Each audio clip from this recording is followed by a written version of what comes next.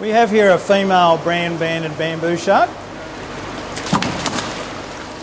Now this female has been laying eggs for the past month or two because it is their egg laying season, and the eggs so far appear to be infertile, and so that means that the timing is right to put this frozen semen in.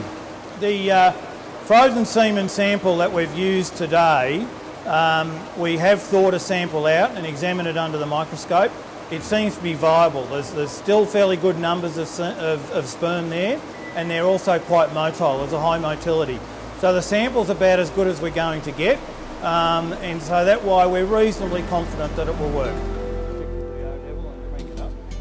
Two egg cases there that John's pointing out to, one on either side. They have two sides of the uterus, and so she's got an egg case on both sides of the uterus. We would be disappointed if we didn't see these egg cases, and in fact we wouldn't be doing the insemination if the egg cases weren't there.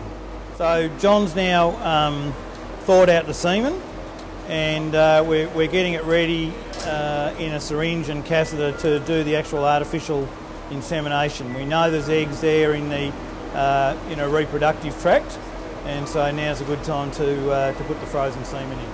So we put the catheter up. You can see we're going a long way because we've got to get up where the eggs are, so that we can fertilise them. Putting the semen in and then flushing it through so that she gets the full dose. So we'll now transport her back to her original tank because that's where she's got to wake up in, and that's the procedure done. The whole transporting of semen is still in a development stage. The advantage of freezing semen is the longevity of the storage, and so you can then store samples for decades. And it also acts as the ability to transfer semen around the world so that you don't get inbreeding. It increases it's gene banking, where you're preserving a species for the future.